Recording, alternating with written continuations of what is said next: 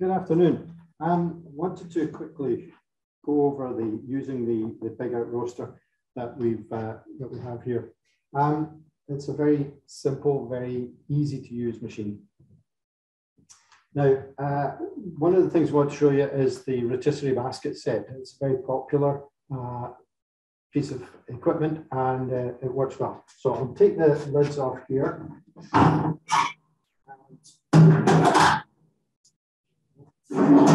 We're going to bring the rotisserie basket set over. Adam and Dimitri are going to bring it over for us. Here we go. Now you're going to pop it up on the top in the carving position. Normally you would just put it down inside the roaster and load it that way, but we're going to load them on the top here just to let you see how they fit. Yeah, so this is one of the attachments or accessories that are most often purchased with this unit. It's one of the most versatile ones. So as you can see, it's a basket set of 4 stainless steel baskets, and with them you can roast upwards to 40 chickens at a time if they're around the weight of 2 to 2.5 pounds. For show today, the chickens that we're putting on are around 3.5 pounds, so you might not be able to get up to the 40, but you can still fit quite a few. And what you'd be looking at is roughly cooking your batch of chickens every 90 minutes. And at that point, you can take them out, swap them in, and put another batch on. That said, though, a lot of times we have a lot of current owners that will use it for racks of ribs. You could fit 4 suckling pigs at a time. Our catering company, sometimes what they'll like to do is do 2 baskets with the proteins and 2 baskets with your vegetables. And that way the vegetables will cook or will actually baste as the cook is going. And you can get a full meal done at once right in front of your customers as well. Now, something to mention is that we typically would actually load these within the unit, but right now we're just loading it up top here, so it's a little bit easier for you guys to see how this actually works. That being said, this unit isn't just a spit rotisserie. As you can see on the banner up top here, you can actually do a lot of other cooking styles and methods with it.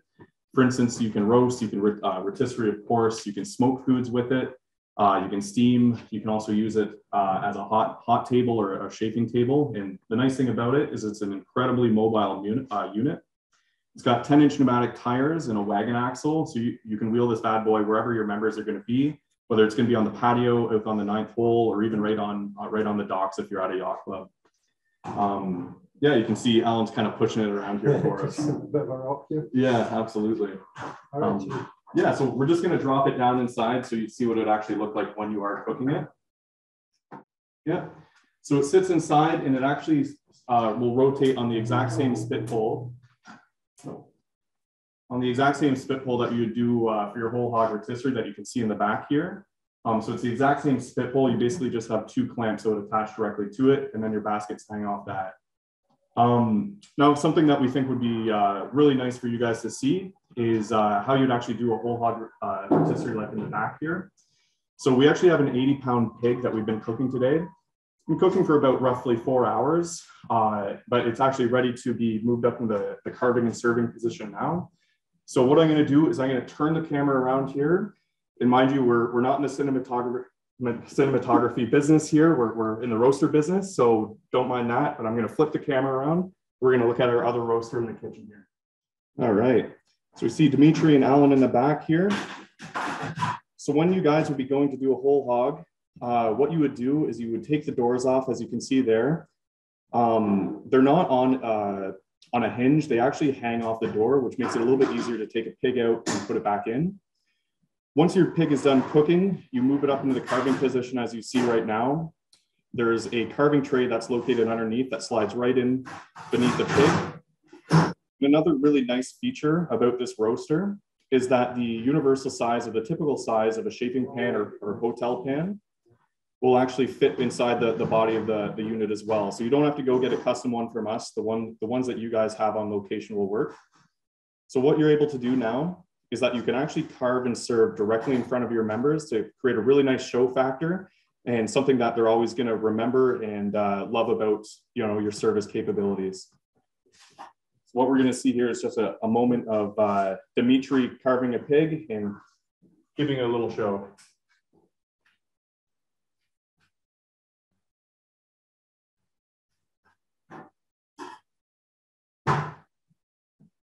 Perfect. So what Dimitri did here is typically the way you would start is to actually, you cut the crackling down. Nice thing is that it's really nice and tough. Hopefully you can hear that. The camera's a little far away. But you get some really nice crackling out of here. There you go. Yeah, perfect. Serve right from the roaster itself. Your members would actually line up if you want to have the service feature right in front of them. Or you can have this off to the back of your patio as kind of a show as they're sitting at their dining table. And your servers and waitresses could come up, receive their food, and then bring it to them. Now, again, this isn't just for roasting whole hog rotisserie, even though it's in our name, PigOut. It's certainly one of the bread and butter features of this unit. But you can also roast lamb, lamb, goats. We've got guys down in Florida that like to throw gators on it every once in a while, so you can really get quite creative with it. Always a nice feature about that. Basically, as long as you can get it on the pole and within the body, and that it's not over 160 pounds, you can cook it in our propane roaster and outdoor cooking center. The other thing that we've cooked on it successfully is what you call a ponderosa, which is the hip of beef either on the bone or boned out. And that comes out really well. You get nice, crunchy, crispy parts on the outside, and as you go down into it, you get down to the nice rear parts. Part I like. Perfect. Now, I think what we'll do here, we know that you guys are busy, and it's on a working day. We're getting close to the weekend, so we're sure that things are getting busy for you guys over there. We're going to turn around back to the other roaster, and we'll open up the floor to any questions that you might have, because again, we don't want to take too much of your time. So I see for now, we've got Chef joining us today. We're hoping a few more people trickle in. But that being said, if you have any questions, we're here to answer them for you pertaining to your own specific club. The temperature, we usually run about 300 degrees. There's a temperature gauge on the back there to help you understand it. It is cooking outside, so the temperature will dip sometimes if there's a breeze, but the burners are good and powerful. They will get back up very quickly to the temperatures. Yeah, that being said, typically if you run it between 350 to 400, you're typically going to cook about 20 pounds of meat per hour running at that temperature. So a really nice thing, a nice kind of easy rule of thumb is, say you're cooking a 100-pound pig, you're looking at roughly about 5 hours to cook it.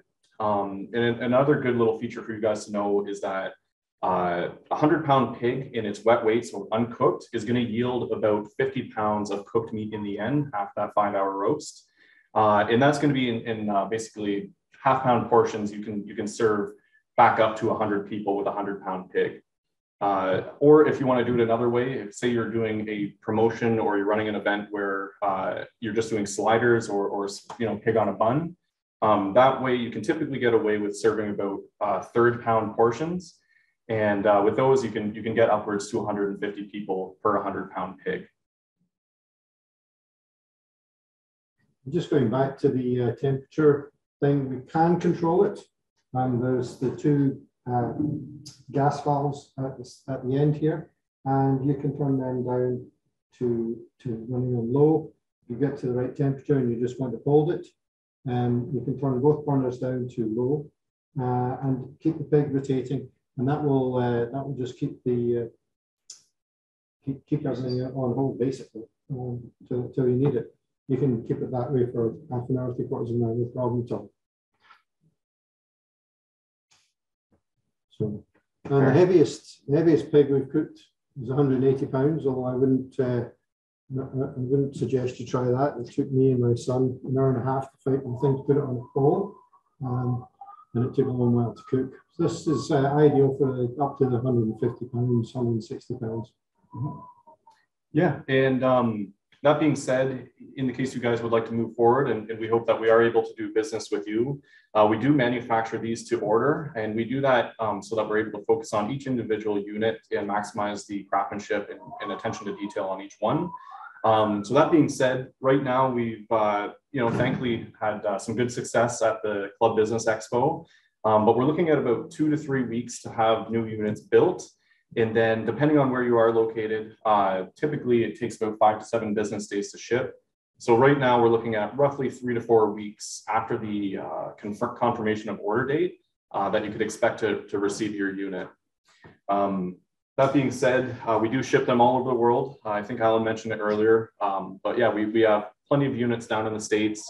We also have some in Europe, the Philippines, Australia, South America, you name it. It's a very versatile unit, and it's one that you can actually use year round as well. So for instance, we're located up here in Canada. It's pretty cold outside. I'm not sure if you guys can hear the whistling back there, but it's a cold winter day for us. But you can actually use this outside year round. And we even have guys up in Alaska that will use it then as well. The big thing is that when you are using it in cold weather, what you would want to do is, one, just make sure that you're running it on the high heat, the high temperature. And now the wind and stuff might fluctuate that a little bit. You'll probably run closer to 300, 350. But another main thing you want to do is make sure that your propane tank is raised off the ground because it will start to ice up. And you'll see that with any barbecue or any propane tank that when you use it in cold weather. That said, that brings me to another point. These units are propane typically, but we have the opportunity to convert it to natural gas. So if you did want it to be a stationary unit, or if you run off natural gas cylinders, that is an opportunity here. But we really like the propane factor because it makes this equipment very versatile and mobile. So again, you can basically set it up wherever your members are and cook and serve right in front of them. That's another point. One 20-pound propane cylinder should be enough to cook a 100-pound pig.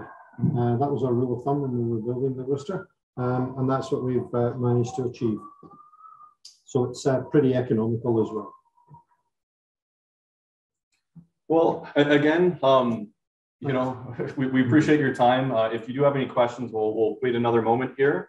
But yeah, we really do appreciate you stopping by. And for those of you that are tuning in to watch this after this presentation, really appreciate you taking the time to watch this.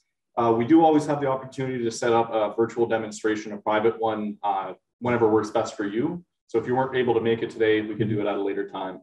Yeah. All right, guys. Well, thanks again for joining us. Again, my name's Adam, and I'm with PigOut Roasters. I thought I'd take the opportunity to show you our propane roaster a little bit closer and some more specifications and details about it. So to start off, I'm going to come around to this side here, and we're going to look at how you actually run the thing. So if you want to come in close here, we tried to design it so it's just as easy to use as a household barbecue. So very similar situation. You have two control knobs, and they will actually work independently for each of the burners. There's two burners located within inside of the unit itself, and we will take a closer look at them in a moment here. But essentially, each burner has its own designated knob and its own designated igniter, and it's just as easy to use to control the temperature as a classic household barbecue. Turn it down all the way down for high, and you see it logoed on there, or all the way down for low. Really nice and easy to use, so it doesn't take a rocket scientist or anything like that to use one of these machines. Coming around here, we're going to take a look at the inside of the unit. So I'm going to go ahead and take the door off here. The door will just hang right off the body itself. This makes it really easy to get in and out of the roaster itself.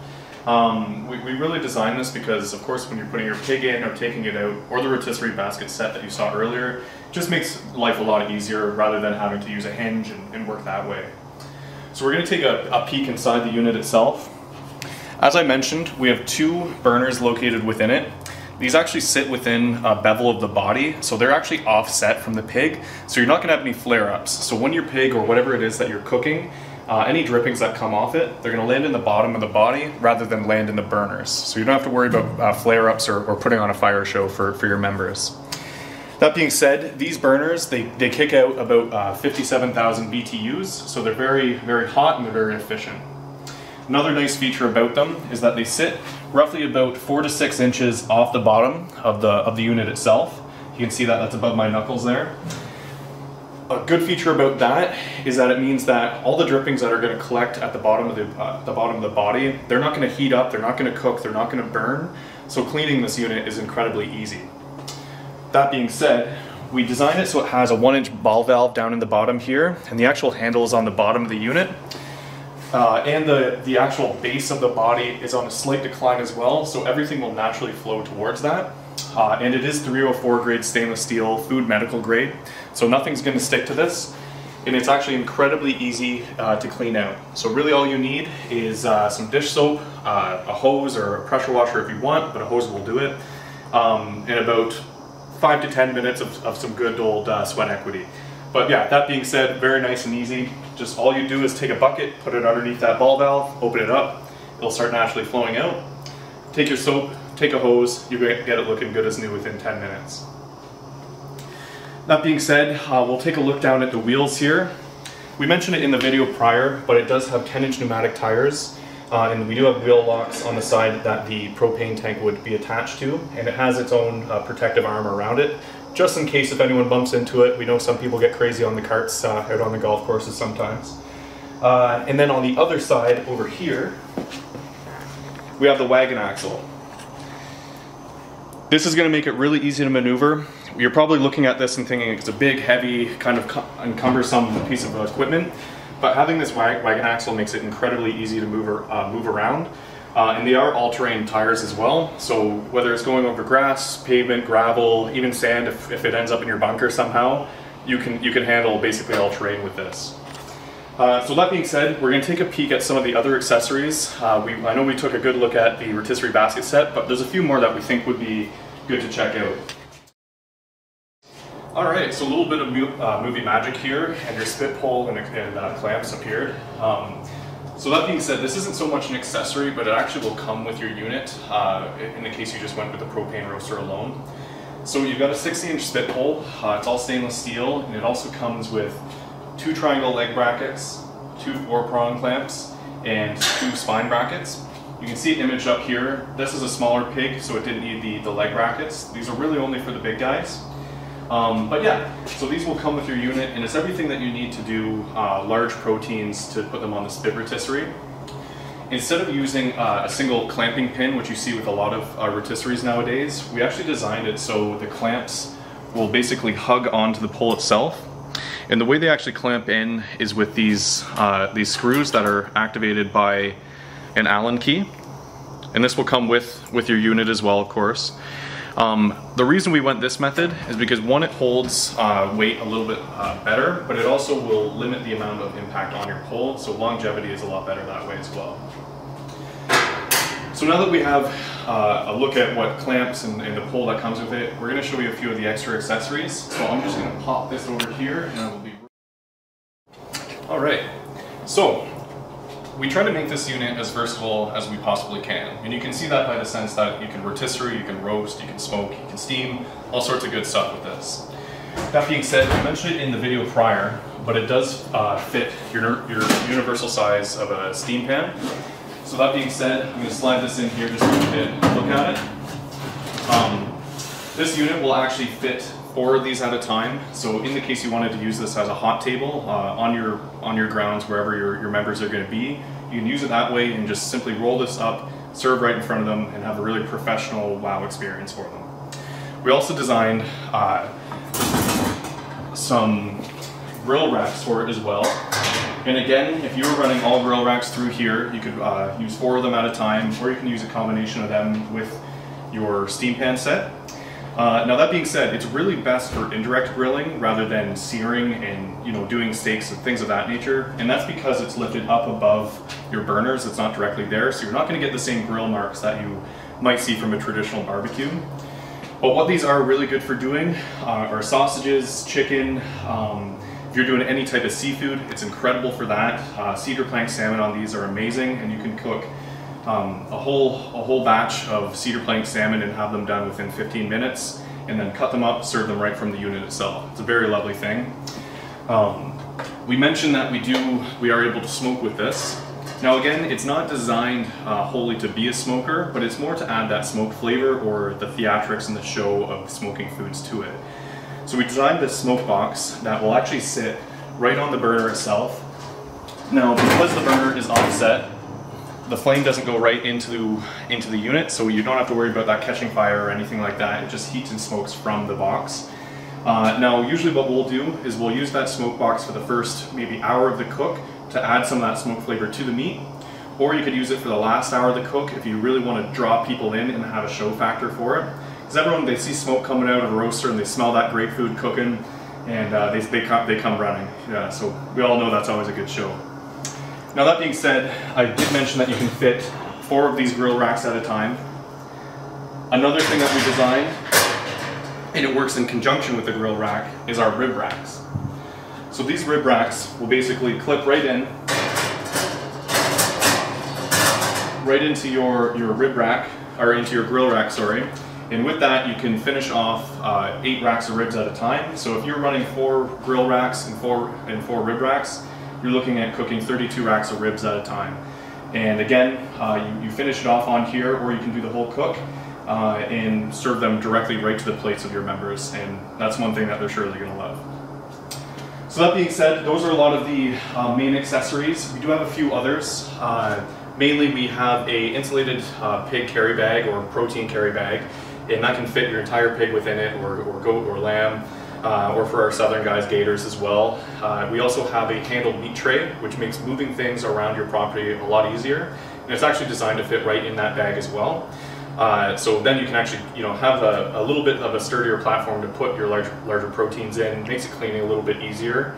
And another big accessory that we created is a tabletop carving stand, and it uses the same clamping mechanism as you see on your roaster here.